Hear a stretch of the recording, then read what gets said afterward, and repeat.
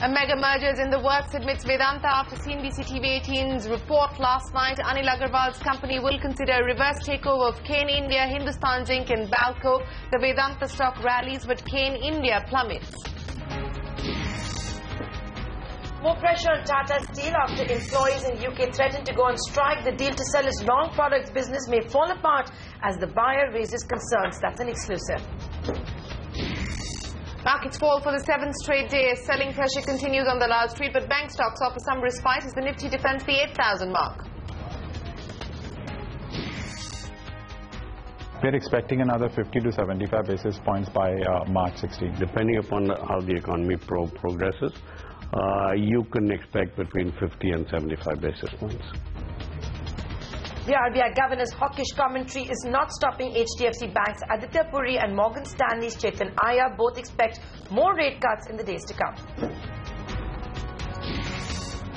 We told you first, and it's now official. PVR Cinemas acquires DLF's DT Cinemas for 500 crore rupees. The company operates 29 screens in the National Capital Region and Chandigarh.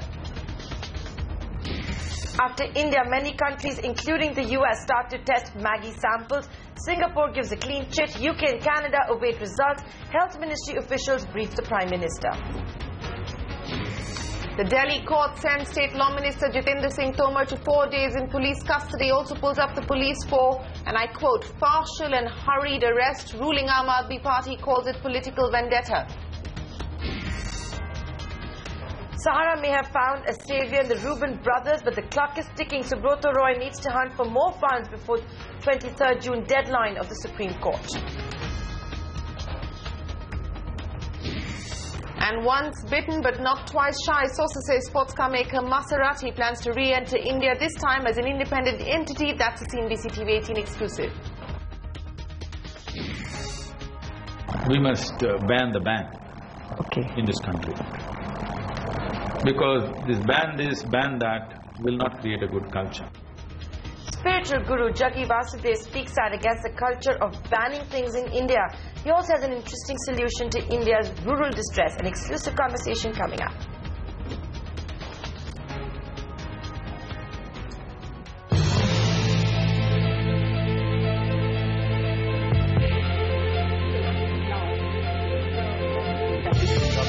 We have been the lone prowlers in the Morgan Stanley conference venue. To what do you attribute this, mid-April onward selling that we are seeing in emerging markets to some extent as a whole, but a little accentuated in India? We're actually overweight India within this overall bad environment in emerging markets.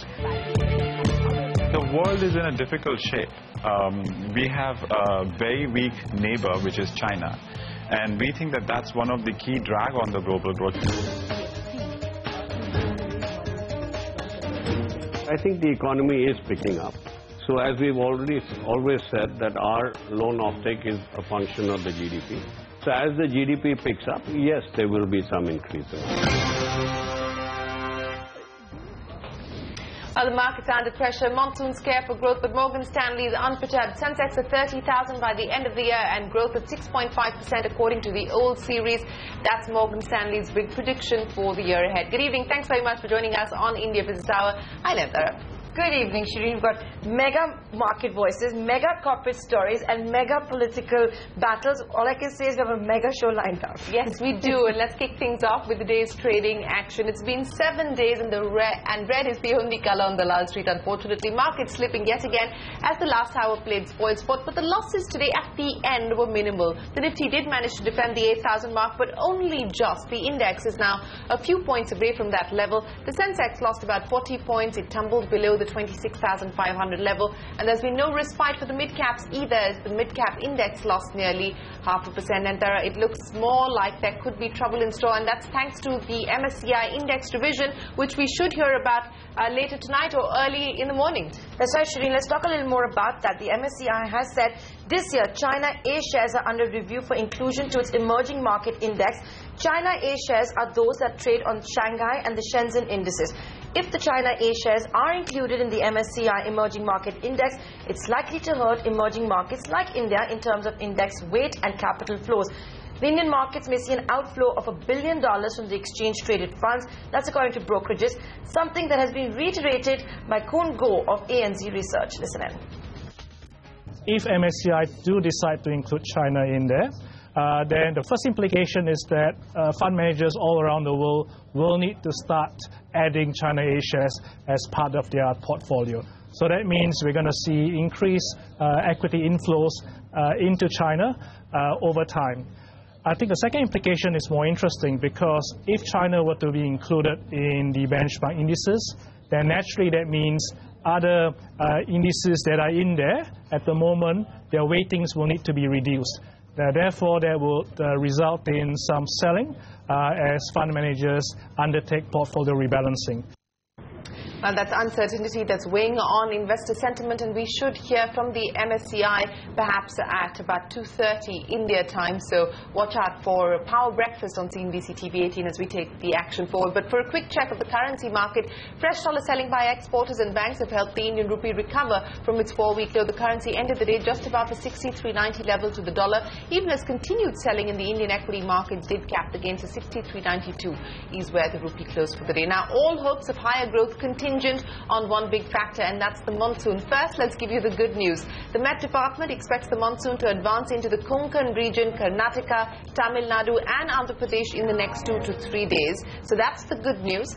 And here's the bad news, and we do have some. The temperatures in daytime will not see any drop in central and northern parts of India, at least for a couple of days. The weatherman is also predicting heavy rainfall for the northeastern states of Assam and Meghalaya, and some thunderstorms over parts of Punjab, Haryana, Delhi and Rajasthan, but no relief for parts of Bihar, UP and Jharkhand, as the heat wave conditions will continue to prevail. So that's the latest there on the monsoon watch. Even though the Reserve Bank Governor Raghuram Rajan signalled a slightly higher inflation and perhaps no more rate cuts in his 2nd June monetary policy statement, eminent bankers and economists that we've been speaking to believe that the cost of loans could come down by between 75 to 100 basis points over the next 12 months. This is partly because they do expect at least one more rate cut from the Reserve Bank, but also because they see more room for banks to cut rates. Take a look. The RBI is not a cheerleader. Governor Rajan did not share the market when he announced a 25 basis points repo rate cut on June 2nd, but warned that he has little space for more cuts. As in the past policy, he hoped banks would pass on his cuts. His transmission plea seems to have touched a chord, and we saw a slew of bankers cutting lending rates by 25 to 30 basis points. Now big bankers say they see much larger cuts by the banks and maybe a little more from the central bank as well. 1 year down the line, depending upon how the economy progresses, you can expect between 50 and 75 basis points. They should. I mean, it just can't be the lenders. So depositors as well. So let's say that we come to a more rational real rate of return. So if you have a rate of return, if you have inflation of say 5.5%, 1.5% on that is about 7% should be what people should expect. Economists at Morgan Stanley believe that there's room for more than that. An additional rate cut as high as 75 basis points is expected before we close this financial year. Expecting another 50 to 75 basis points by March 16. You have to look at the weighted average yields on loans and advances. That would probably be down by about 75 to 100 basis points. And the other measure could be looking at commercial paper rate, which is already actually down quite significantly. That could also be down by another 75 to 100 basis points in another 6 to 7 months' time.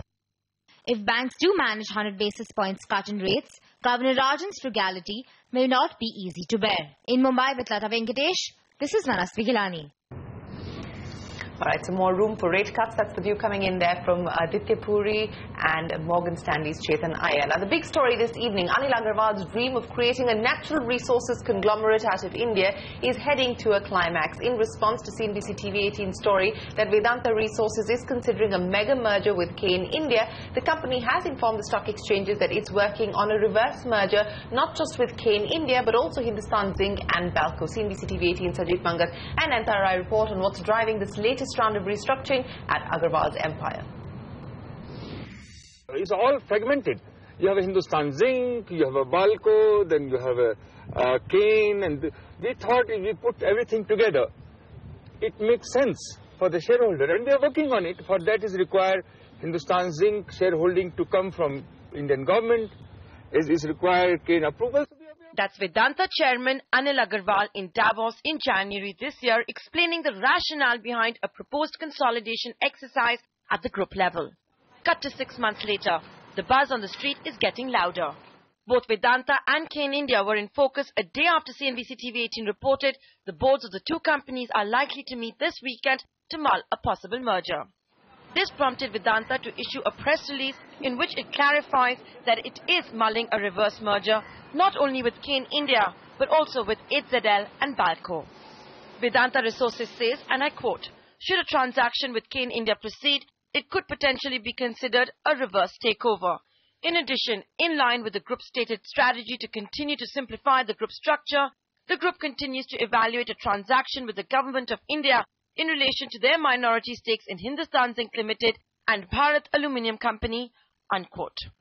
Agarwal has been wanting to stitch this merger together to create a natural resource conglomerate out of India and one comparable to BHP Billiton and Rio Tinto. Here's why a reverse merger with Cairn India may not be a bad idea. It will still give Vedanta access to Cairn's cash pile, which it last reported at 17,000 crore rupees.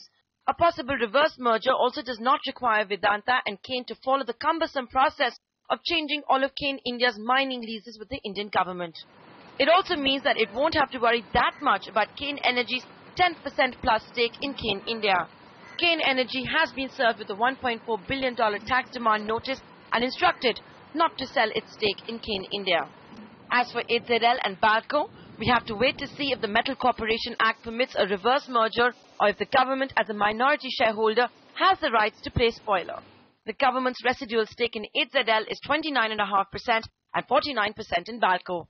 And so far, the government has made no progress in selling or auctioning its holding in these two companies. There are other compelling reasons for the consolidation. Vedanta's debt stands at a massive 77,000 crore rupees without subsidiaries and 32,000 crore rupees with subsidiaries.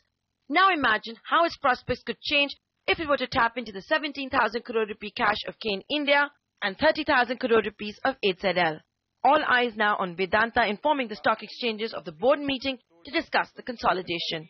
With Sujit Mangat in Mumbai, Nayantara Rai in New Delhi. And more action expected this weekend when the boards of Cairn India and Vedanta meet.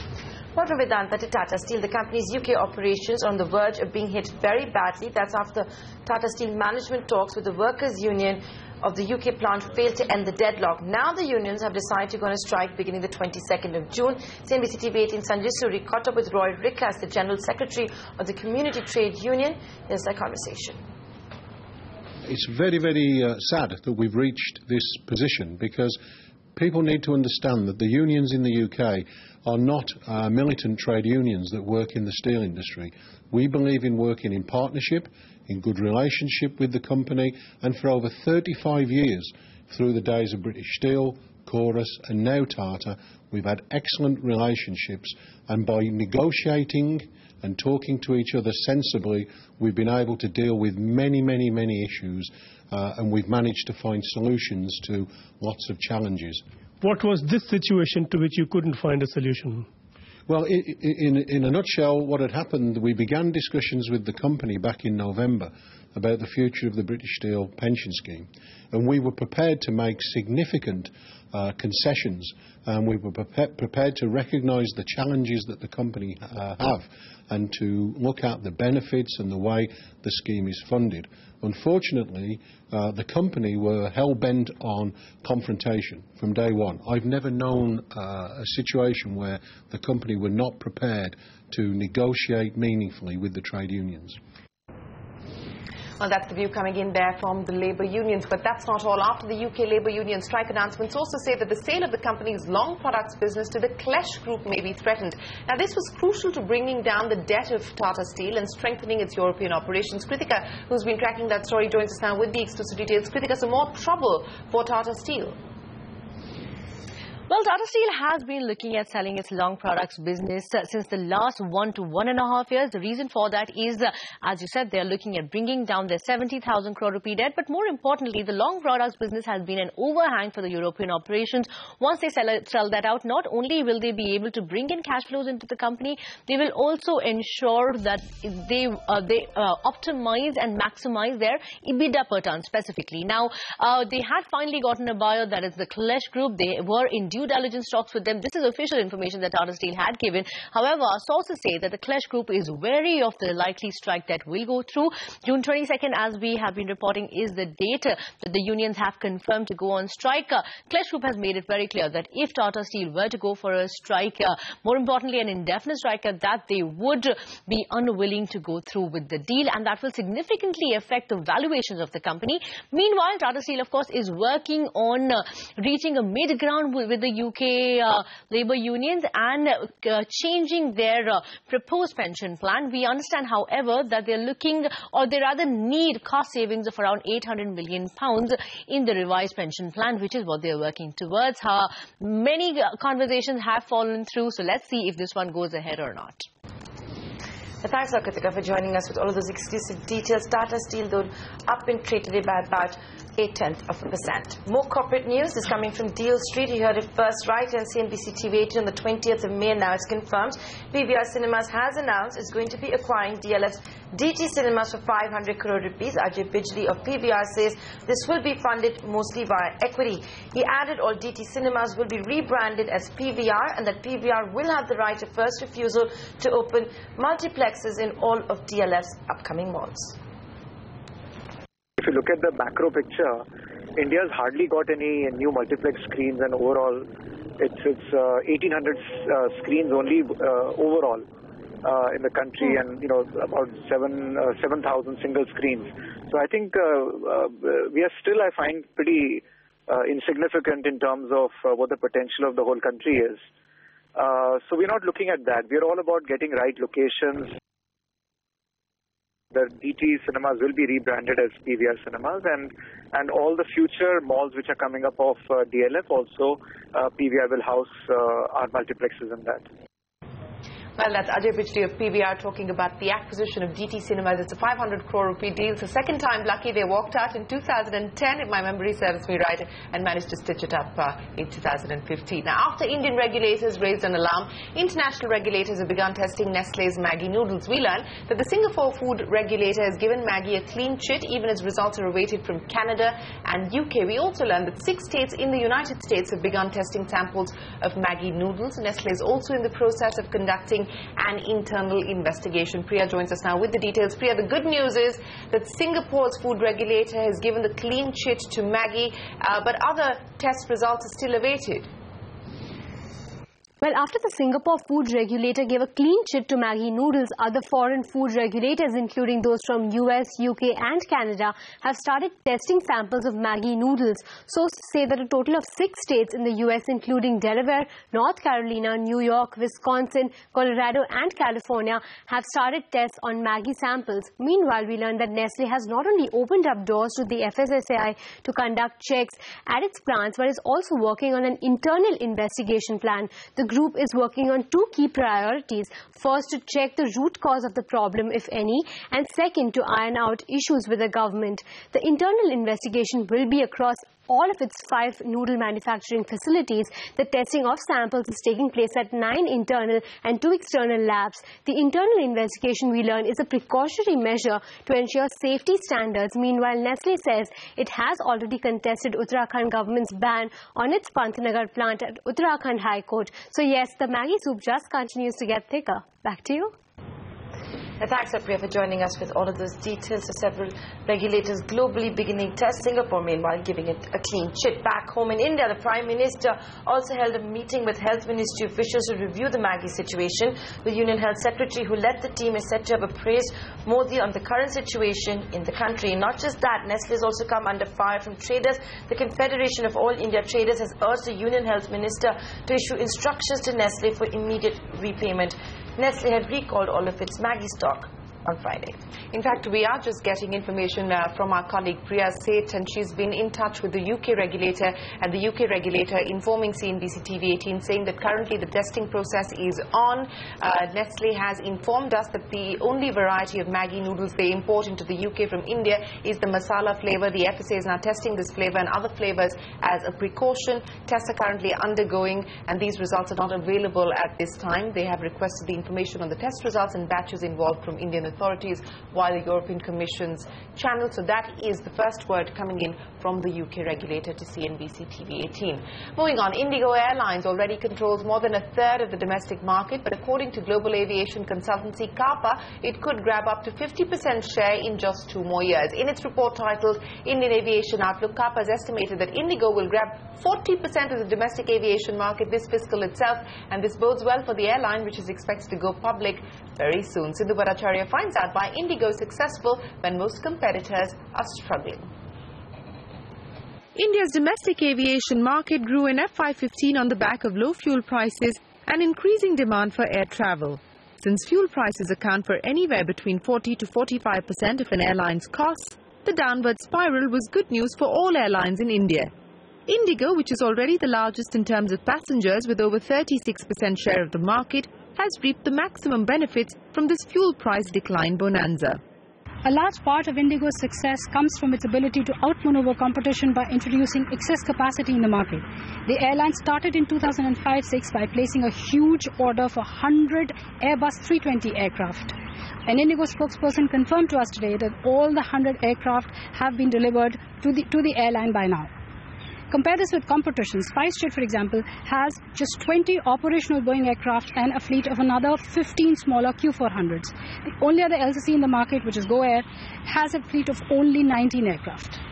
In 2011, Indigo surprised everyone when it placed a second order with Airbus for 180 A320neos, and deliveries of the first aircraft from this order will begin in November this year.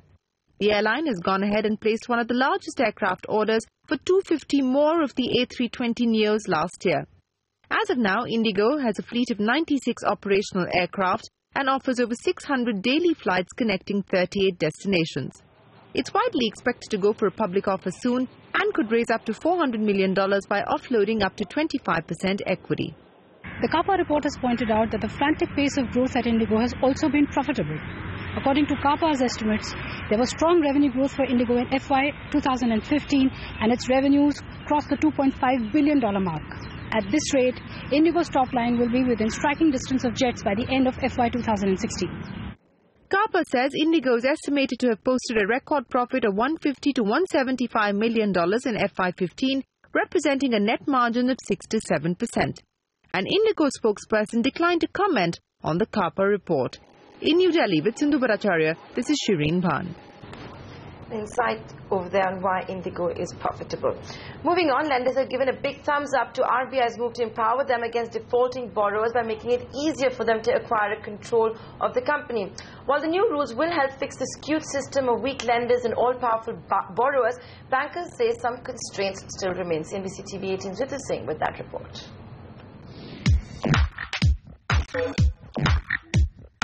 India's crony capitalists beware.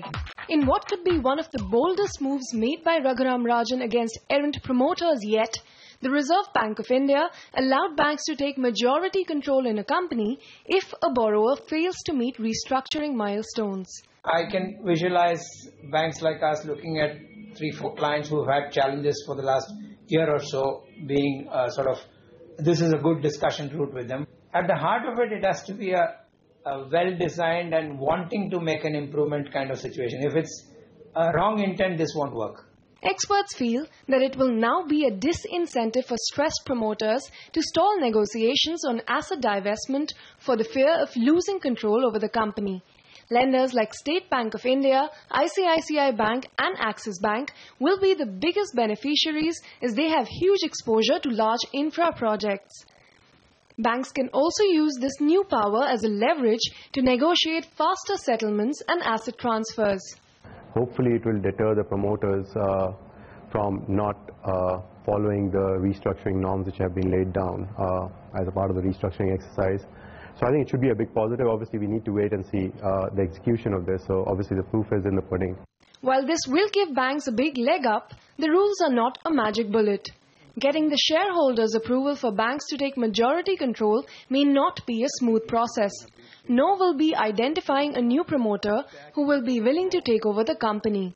But given that India has no bankruptcy laws, RBI's latest move will not only give banks more teeth to bite, but also put an end to powerful promoters using their influence to restructure loans without the intention of paying back for good.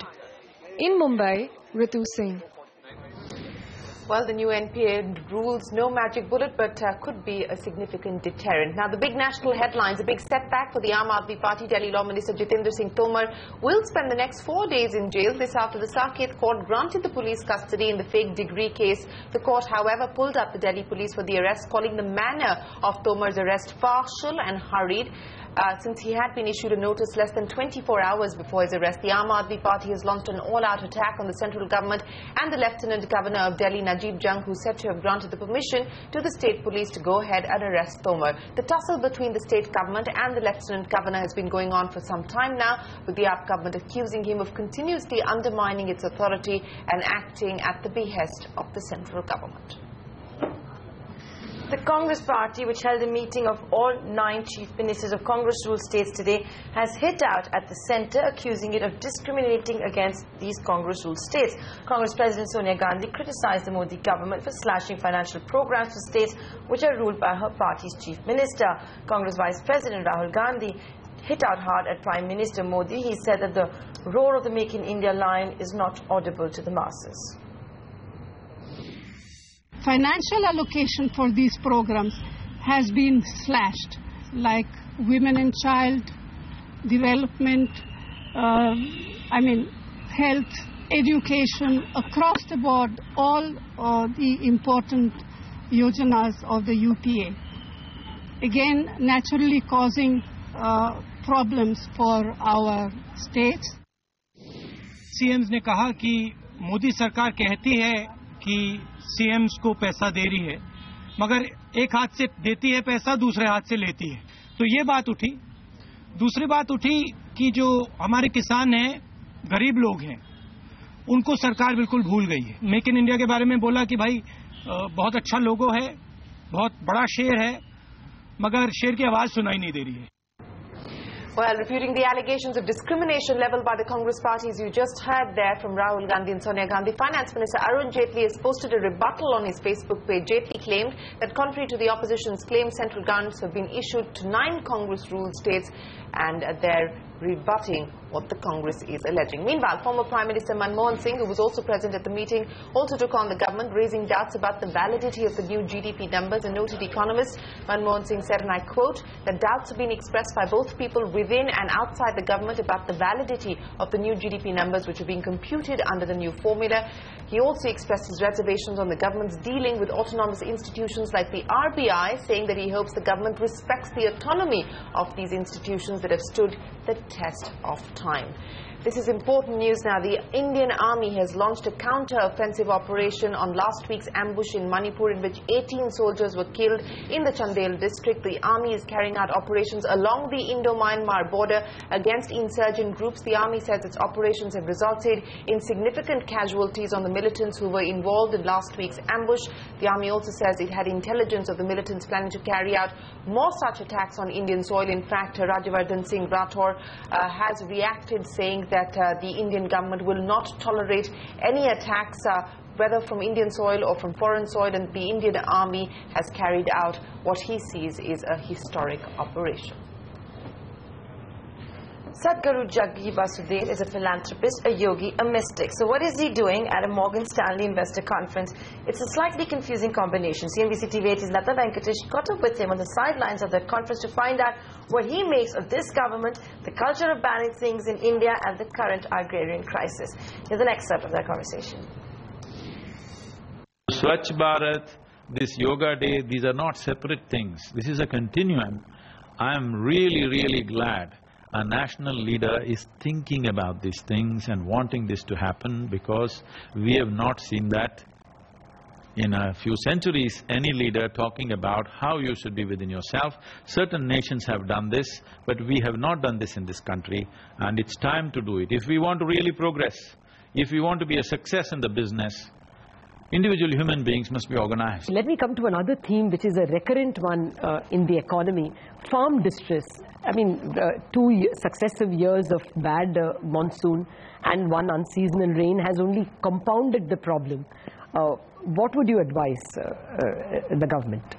In next 10 to 15 years, if we do not reduce the number of people involved in farming, you will only drive them to suicide or even worse, okay? Other things will happen. In United States, only 2% is involved in farming, but there the land is different, the mechanization is different, our land and our crops are of a different nature. Let's allow up to 20%. So what do we do with the remaining 50% of the population? Move them to Mumbai? It will be a disaster. We have to urbanize rural India. We're always thinking of huge cities, smart cities. No. We need to urbanize rural India. Things that are available in a city should become available in the village. Final point which seems to be creating a lot of dissonance in recent days, the government's call for a beef ban. As a yogi and a spiritual leader, what's your reaction? My thing is, first of all, we must ban the ban in this country. Because this, ban that will not create a good culture. If we don't want something, there are other ways to do it. We should educate people. We must see what are the sensitivities of the nation and address it in a different way. Just ban this, ban that is not an answer. Anything that you ban unnecessarily becomes popular. Well, ban the ban, that's the word coming in from Sadhguru Jaggi Vasudev. But on that note, it's time for us to wrap up this edition of India Business Hour.